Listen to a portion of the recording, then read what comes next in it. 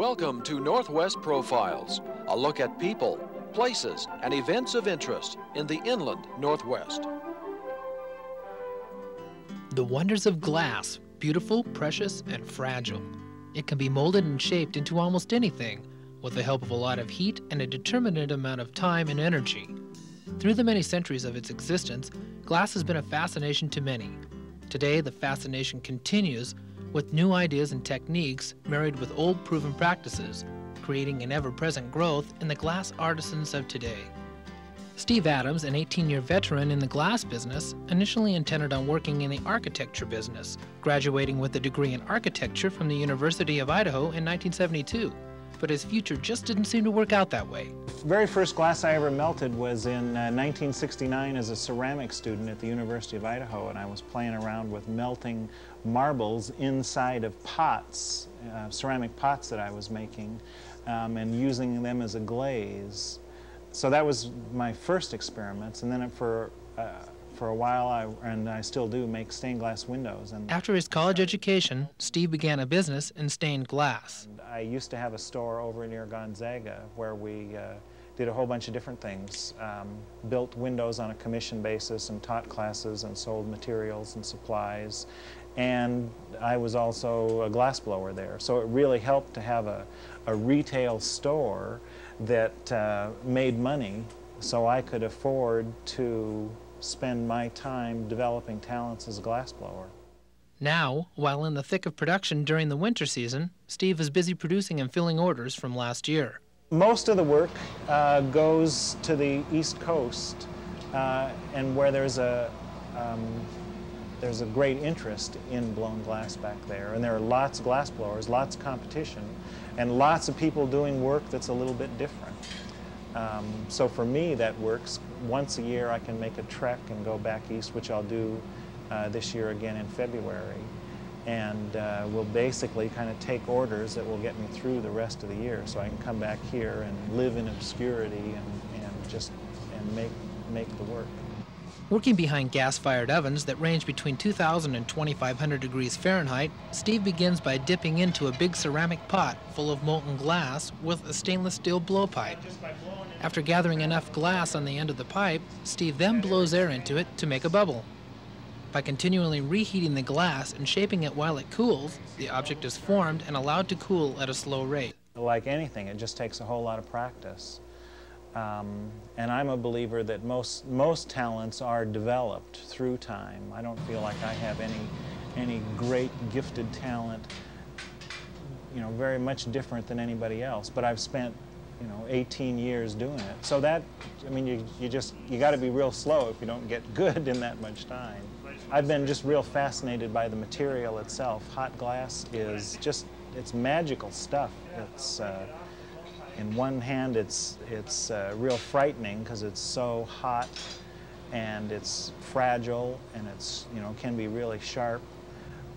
So I'm just real amazed by the material and have been driven for different reasons to play with it and to learn how to handle it and to make a living from it.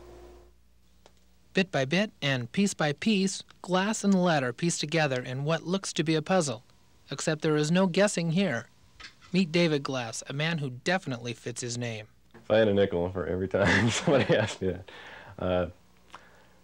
I think maybe in a previous lifetime I chose this name just for the cosmic irony of it. That's what I've been telling people lately.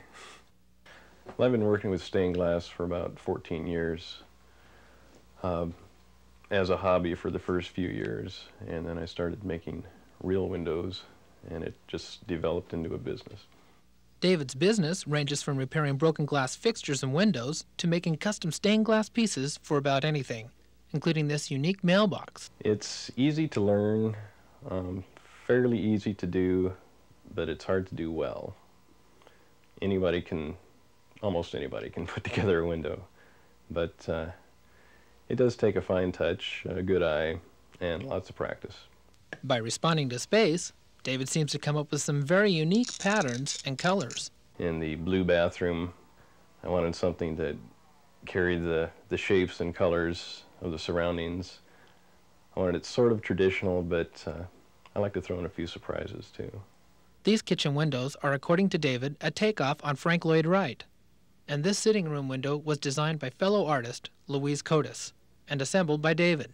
Well, it's a fascinating and seductive medium, which can be bad in the sense that a poor quality window can still dazzle you, and a lot of people really don't know what quality is.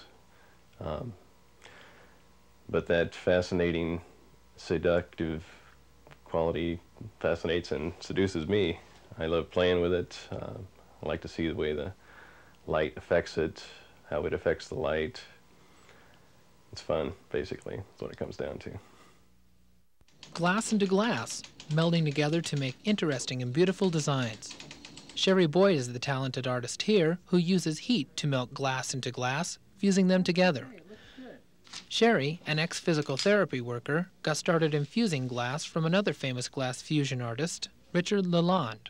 Oh, it's a lot easier than doing leaded glass. It has a lot more freedom because you're not having to worry about structural soundness of a piece. You can pile glass without worrying about inner cuts, or you can grind out glass. You could put a hole in it and it would fuse all right, where you wouldn't do that in a normal stained glass window. It all melts together, and it's a lot more loose as far as accuracy. You don't have to cut just so, or and it's a lot of fun. I think the understanding for all the different works of the medium and collaborating them in one piece is, you know, the ultimate of the art form, and or being very simple and doing just one thing. It just is. There's so many subjects, so many designs that come to your head. It's just very difficult to get bored with it. Glass fusing for Sherry is exciting and rewarding, but she is the first to admit it isn't her first love. These windows at the Central Lutheran Church in Spokane were painted by Sherry, who was commissioned to try and match some existing windows from a manufacturer back east who has since gone out of business. With glass painting, you're painting with light, and you're blocking out certain areas to, you know, give a contrast of where you want light to come through and show contouring of the shapes of things, or usually it's to tell a story and to be more literal about a subject. Since beginning glass painting in 1979, Sherry studied under Joachim Pensken and Lutz Hochschild, two famous glass painters in Germany, in 1984. I'd like to get some more abstract, contemporary type architectural jobs, but now it seems like I do more figurative, literal church jobs mostly. And when I was in Germany, I studied the more of the abstract symbolism type approach to designing for glass. I'm hooked. I guess I like it a lot. It's a lot of fun. It's not that easy to do. It's always a challenge. I don't feel like I get stagnant or anything, and there's always something around the corner that's a little exciting to try. And in glass, there's so many different mediums or different areas to work in it. It's creative, and it provokes good response from people, and that's exciting. And it's a happy thing to do.